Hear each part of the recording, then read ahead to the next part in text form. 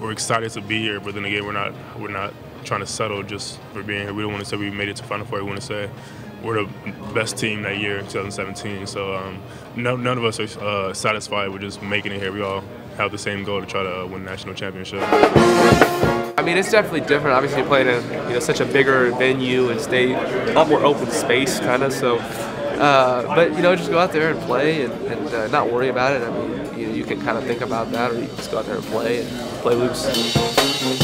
I've never been here as a fan, but as a player, I don't think you can put a number on it. I think it's priceless.